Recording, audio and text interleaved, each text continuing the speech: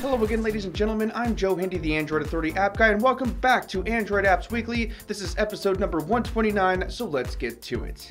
Google has a new feature in their Gmail application called Gmailify. This gives your non-Google email accounts Gmail features such as spam filtering and a whole lot more. All you have to do is sign into your non-Gmail accounts in the Gmail app and then enable the feature to get started, and of course you can unlink them at any time. Right on schedule, Nintendo has opened up the pre-registration for their upcoming Miitomo game on mobile devices. You'll have to create a Nintendo account to do so, which doesn't take all that long. This is one step closer to release, but we still don't have an exact date just yet. An App Annie report was released this week that predicts that the Google Play Store sales and revenue should triple by 2020, which is outpacing the Apple App Store. That's good news for Google fans and especially for Google, along with all of the Google Play developers. This is most likely thanks to emerging markets buying smartphones for the first time. The latest Humble Bundle is now live. This week will feature a bunch of Kemco games, which are all JRPG titles. They provide many hours of gameplay and decent storylines. You can pay $1 for all 3 games, beat the average for 3 more games, or pay $6 and get every game.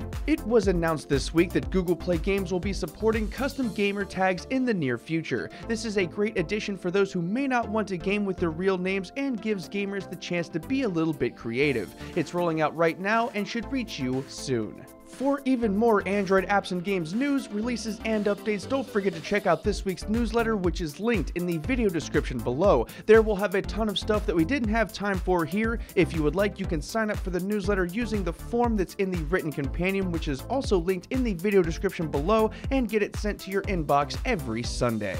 Okay folks, let's take a look at the apps and games that made a big splash this week. As usual, if you want to check any of these apps or games out, you can find those links in the video description below. Splash Cars is a fun little free-roaming game where you drive a car around that drops paint so you can literally paint the town. The mechanics are relatively simple and the premise is easy to understand. You drive around painting stuff to add color, all while being tailed by the police. There are power-ups that can hinder the police, and you can even turn folks to your cause. It's a time waster to be sure, but it's a good little diversion that's worth checking out. Foodie is a free camera application that was released by Line, the well-known chatting and call service. It's an easy camera application that has 26 built-in filters that are specifically made to bring some pizzazz to your food photography. On top of the filters, there are also some lightweight editing tools to further enhance the images, auto blurring, and a guide is included to help you make the best of it. It's entirely free with no in-app purchases, and that means there's no harm in trying it out.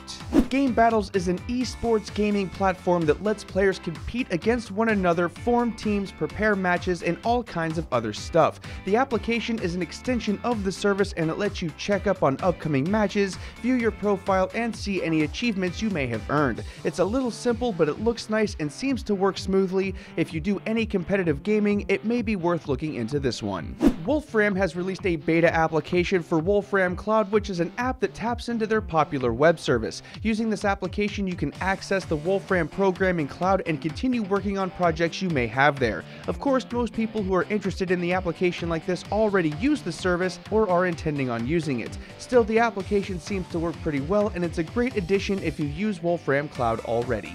Bombing Bastards Touch is an unapologetic Bomberman clone that uses a lot of the same concepts and ideas. The game features 30 puzzle maps across 5 worlds for you to play through. Each one will be riddled with puzzles, bad guys, and power-ups to help you along the way, and there are even boss fights. What makes this game unique is that it's entirely free with no in-app purchases, and it's probably the best game at this price point that we've seen in a very long time. Go ahead and check it out.